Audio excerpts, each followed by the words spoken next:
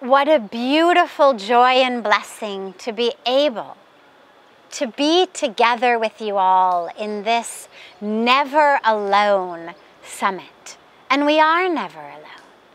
There is a beautiful, beautiful line in the prayers that we chant every morning here on the banks of the sacred flowing Mother Ganga River, in the lap of the sacred Himalayas. And the line that we chant in the prayers says, "Tu akele nahi pyare, Ram tere saath mein." It means you are never alone. God is always with you. God is always with us. And now we are with each other across all borders and boundaries of country, of continent, through these extraordinary technological feats of wires and communication, showing us what our spiritual teachings have told us for thousands of years, which is we are connected, we are one. Now we have the opportunity to really experience it.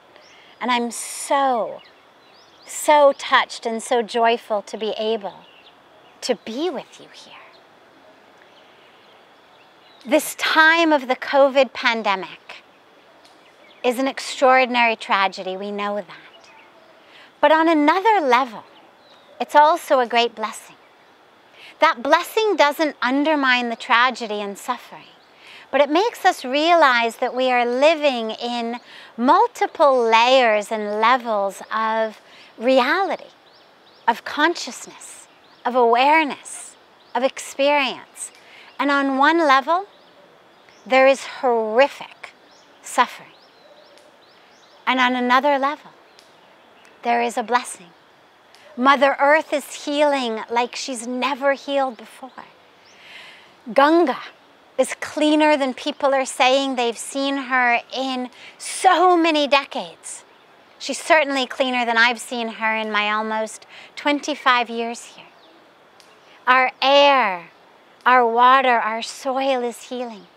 And we are being given this extraordinary opportunity to go into our cave, the cave of our apartment, our house, our room, and then into the cave of our minds, of ourselves. So many of us have always said, oh, I don't have enough time to meditate. I don't have time to pray or to do yoga. Well, the universe has said, stop, be still, go within, do the meditation, do the prayer, do the yoga. We've been forced into these inner caves. And of course it's not easy. But no one ever said spiritual practice was. Now, as we take care of our bodies by staying inside, by following the instructions of social distancing and hand washing, our bodies are safe. But our minds, stressed, anxious, fearful, and tragically no amount of hand washing can help. So what to do? Well, the sages and the saints and the rishis and the yogis who have been meditating in caves here in these beautiful mountains for thousands of years have given us some very beautiful tips and tools that I am so blessed to share with you today. And the first is create space. Most of us identify very small. Think about a glass of water. Now imagine that that glass of water is you, or rather that glass of water is your self-identity, your perception. Now if I drop big rocks into that glass, what's going to happen? The water is going to splash out, it's going to go all over the place. And what most of us do is we try to fight those rocks off. The rocks are the metaphoric stressors. Whether it's a virus, whether it's a toppling economy, or whether it's the stress that we faced long before there was a virus named COVID. Stress that we faced throughout the years of our lives. Stress that tragically we have started to hear is normal. Oh, you're stressed? Yeah, that's normal. That's the tragedy. Stress shouldn't be normal. But as these metaphoric rocks, these stressors of the people in our lives not acting the way we want them to, the universe not behaving the way we think it should, as these stressors come into the glass that we identify as ourselves, they create waves, they create tsunamis. We try to fight them off, fight off the rocks, get them to stop falling. But that never works. And we spend our lives just pushing and pushing and pushing and trying to escape the stressors, trying to get the world to do what we want it to do. But instead of that, the sages have taught us, expand the self. If you take those same rocks and you drop them in a bathtub, you'll get barely a little ripple. Certainly not a tsunami over the edge. And if you drop them in the ocean, no one notices. So rather than trying to fight off the rocks, become the ocean. Expand the self.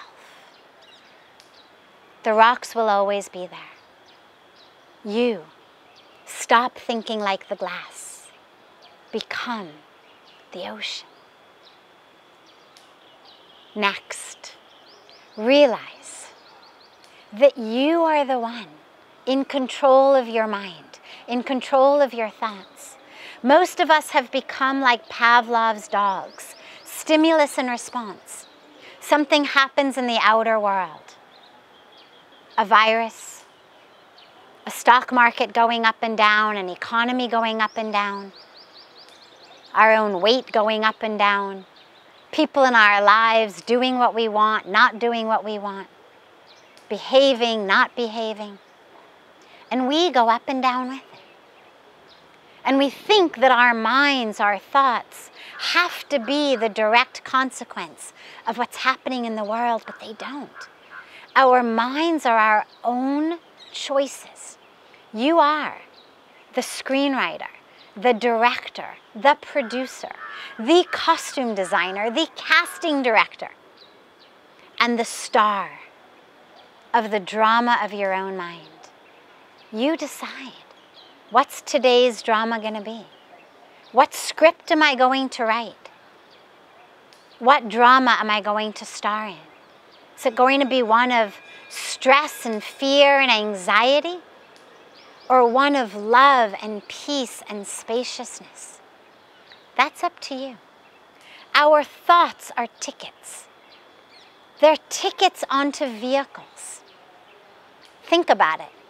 If someone said to you, hey, guess what? I'll give you a first-class ticket to hell. Would you go? Of course not. Because we know that no matter how cushy the ride, free entertainment, free drinks, free food, still at the end of the day, it ends up in a place we don't want to be. But every time a thought comes into our mind of stress, of anxiety, of anger, of jealousy, of competition, of all of this nonsense that afflicts us, of all of the histories, the stories that we tell ourselves, the smallness, the helplessness, the hopelessness that we tell ourselves, we jump right on. And then we end up in misery and we wonder how we got there. So next time that misery train comes by and it wants to give you a first-class seat, tell it namaste, no. Thanks so much, no. I'm good where I am. Don't get on the train, the plane, the bus to misery. We have a beautiful teaching in our scriptures that says, Man eva manushyanam karanam bandha mokshayo. And it reminds us the mind is the key to our freedom or our bondage. Most of us these days feel stuck at home. Oh, I want to be free. I wish I could go out. Wish I could go to the beach. Wish I could go here. Wish I could be free.